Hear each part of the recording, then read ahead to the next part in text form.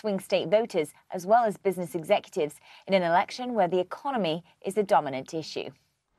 That was Ritika Gupta there. Now, OPEC Plus has decided to delay its planned oil output increase for October and November. This comes after oil prices hit a 9-month low due to concerns about the weakening global economy and slow demand from China. The group, which includes OPEC members and allies led by Russia, says that they may further pause or roll back the hike if needed. Let's discuss this further. What does this mean? The independent energy analyst Cornelia Meyer joins me now. Hello to you, Cornelia. So, initial analysis, what does this mean that they've implemented this delay? Hello, Lucreza. I mean, I think it's the only reasonable thing. You saw oil prices today are lower than they were at the beginning of the year, and there was just it's really been a downward trajectory. You had very weak economic data, PMI data out of China, which didn't help. The US economy is also sputtering a wee bit, so that didn't help. So they are, like everybody, the Fed is looking what will happen with interest rates, because if there's an interest rate cut, that will help demand.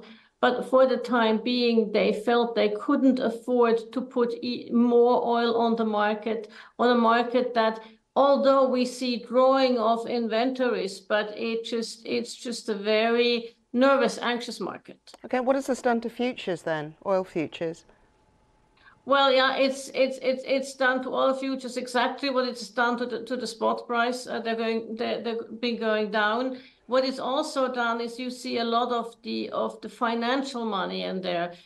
You see over the last 2 months, a lot of the long position by hedge funds and other financial investors have been cut and reversed into shorts. So there is just currently not that much appetite for oil also in the financial community. What does this mean? So that's at the business end of things, but for us, people at the pump, what does that mean? What does all of this mean? Well, for us, the people at the pump, they will be happy if the oil price is lower. But mind you, because what you don't want to have also is too much volatility. And that is what OPEC has managed very well. You know, if you're an airline, you don't want the oil price to today be very low, tomorrow very high, and then go to very low again. You can't plan anything.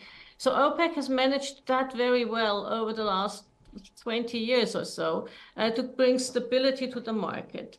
However, it has come at a cost, because obviously they're giving up market share to other people. You've seen the US, Brazil, and Guyana coming in very aggressively with new barrels. You also, so you have essentially, it's not good for your production and for your standing in various markets. The Kingdom of Saudi Arabia is today producing less oil than it did 20 years ago. Goodness. Okay. Cornelia Meyer, thank you very much indeed. Thank you. Always a pleasure. Thank you very much, Lucreza.